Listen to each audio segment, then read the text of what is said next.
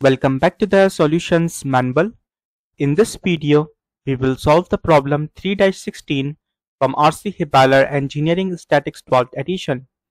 According to this problem, we have to determine the tension developed in wires CA and CB required for equilibrium of the 10 kg cylinder, and we have to take theta as 40 degrees. Now to solve this problem, first of all, we have to draw the free body diagram.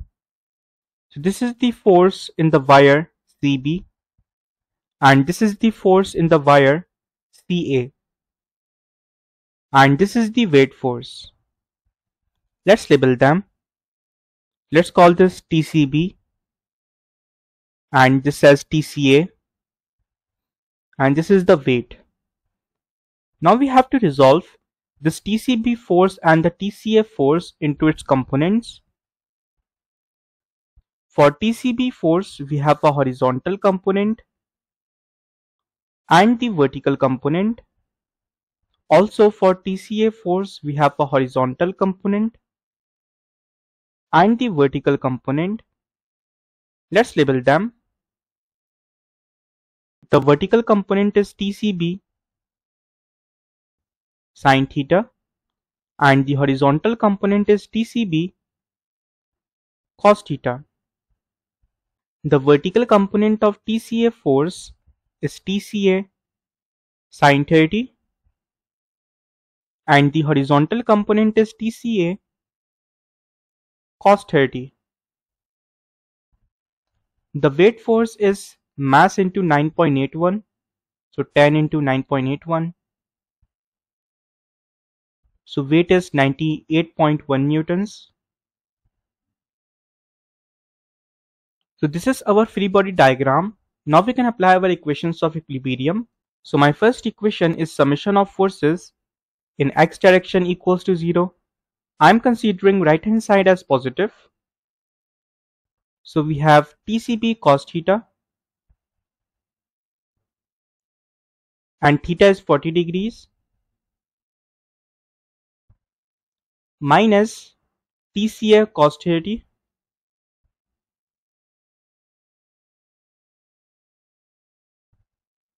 equals to 0.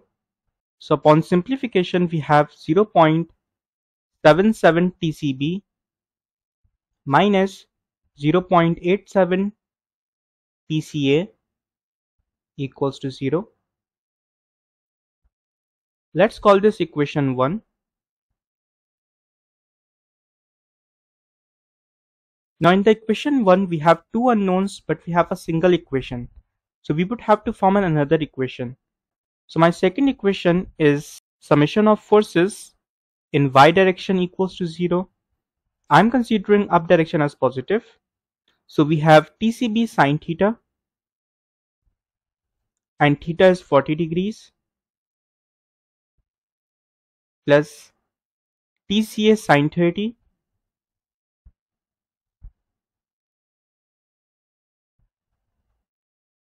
minus the weight force, so 98.1 equals to 0. So from here we have 0.64 TCB plus 0.5 TCA equals to 98.1. Let's call this equation 2.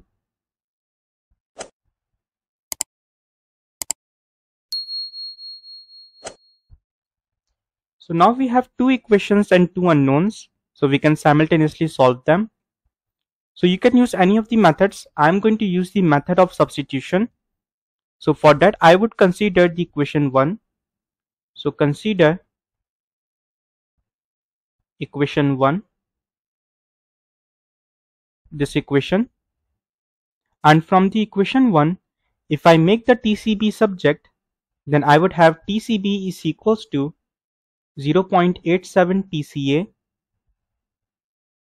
divided by 0.77.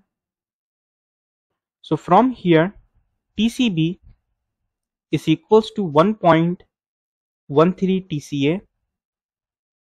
Let's call this equation 3. Now substitute the value of TCB into the equation 2.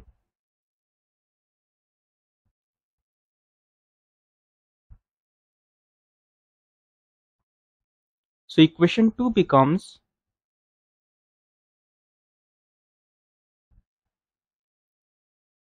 0.64, and in the place of TCB we will substitute 1.13 TCA